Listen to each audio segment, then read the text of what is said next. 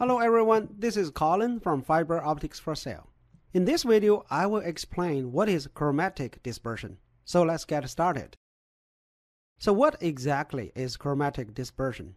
Let's take a look at this picture. In an optical fiber, different colors of light travels at different speed. The blue light may run faster and the red light may run slower, as represented by the blue color car and the red color car in this picture. Even though they start at the same time in the beginning, they arrive at the destination at different times.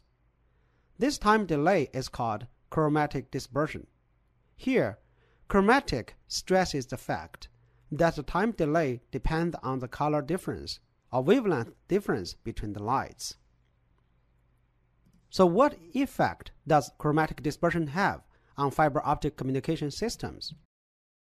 The direct effect is light pulse broadening. A perfect light pulse starts at the beginning.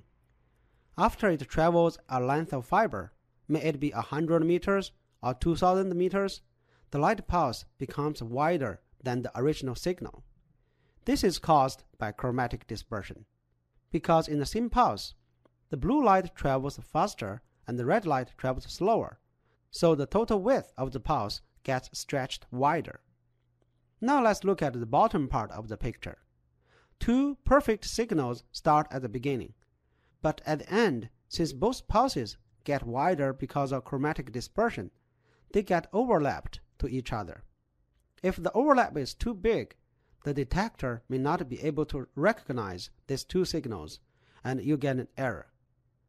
So chromatic dispersion causes pulse broadening and bit error. Chromatic dispersion is actually the sum of two different dispersion types. The first type is called material dispersion. This is because that the refractive index of silica, the material used to make optical fiber, is frequency dependent.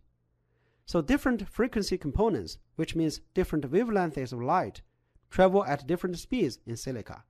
This is called material dispersion. Material dispersion depends on the material's built-in refractive index, and we cannot change that. The second type is called waveguide dispersion. To understand waveguide dispersion, we need to know that light pulse travels partly in the core and partly in the cladding of the fiber. Light travels slower at the core and faster at the cladding.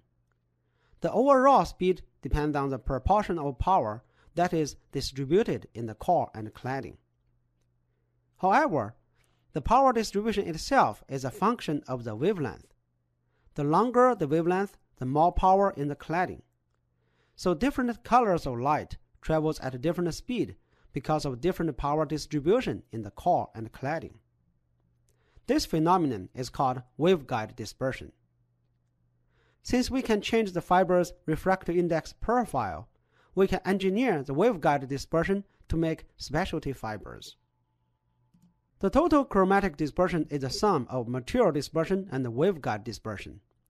In this figure, we can see the dispersion versus wavelength curves of the material dispersion, shown as the red line, the waveguide dispersion, shown as the blue line, and the total chromatic dispersion, shown as the pink line.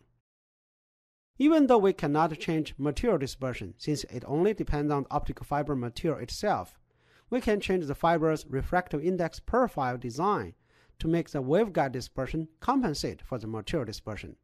So we can get zero chromatic dispersion at a specific wavelength. As shown in this figure, the zero chromatic dispersion point is at 1300 nanometer. This picture shows the chromatic dispersion profile of a standard single-mode fiber. So there you have it. Please leave your comment below if you'd like to see other topics. Don't forget to visit foforsale.com for more free fiber optic tutorials. I will see you in the next video.